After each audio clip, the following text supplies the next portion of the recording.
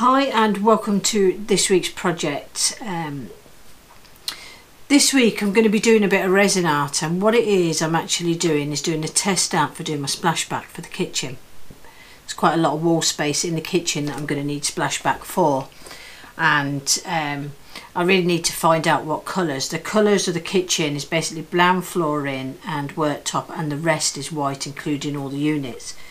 So it's a bit of juggling. I'm wanting to add some real colour into this room, so I've got a combination. This is just probably the first stage. There may well be other videos about this. So the first stage of really what I'm going to be doing is I'm wanting a mix of greens. So I'm going to be doing a white base on all the boards. I'm going to be using Divine Pigments for that because it's a really block, non-see-through white really. With resin art it might be a little bit different, so I'll have to watch just to see if I can see through into the backboard, and then that will depend on how I coat these boards before I actually do the finishing. So for that respect there could be some adjustments there, but I'll use the Divine Pigments for that. I'm on the first board. I'm going to be doing a mix of three colours, lime green, emerald green and teal. Just to give a variation, so it'll be a white board and adding this, and I'm not quite sure how I'm going to add it. That's something else that might change over time.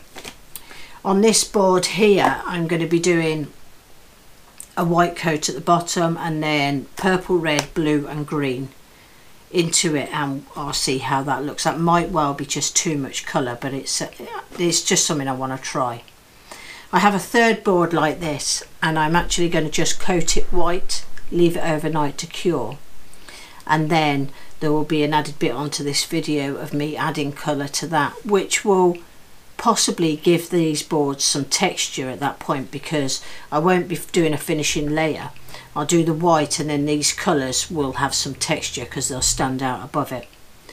The way I'm going to approach this on this test is the white I'm going to be leaving to cure, heat up temperature, so that it thickens up a little bit, because I want it to be quite solid on there so that when it receives the colour that it's quite firm and holds the colour in one place. I'm not wanting the colours to spread, because I want really white backgrounds with this colour just added to it. So that's how I'm going to approach it. It'd be the same with the colours. They'll all be left to heat up, and that'll give them a bit of firmness as well. Right, so I hope you enjoy. So basically the video is coming right now.